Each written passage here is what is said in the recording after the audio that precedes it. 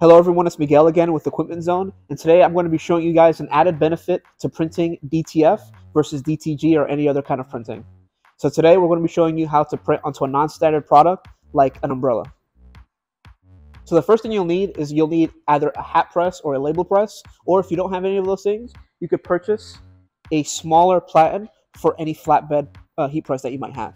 Okay, so the first thing we're going to do is just take off the standard platen that this comes with.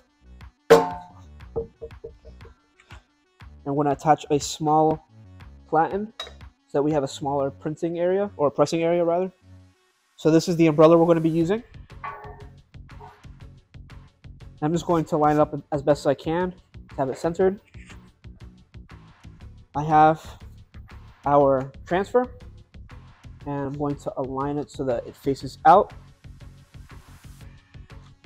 You still have to protect the surface, so I'm going to put a silicone cut sheet.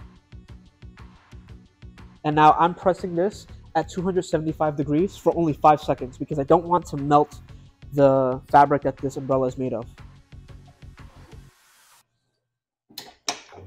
I'm using a pretty light pressure. I'm not using anything too heavy.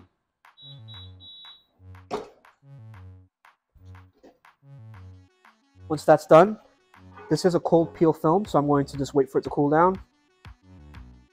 Then once that's done, just peel very easily.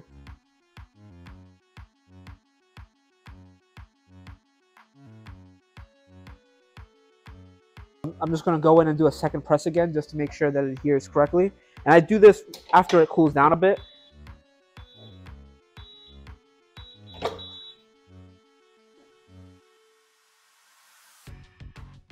So this is our finished transfer onto the umbrella.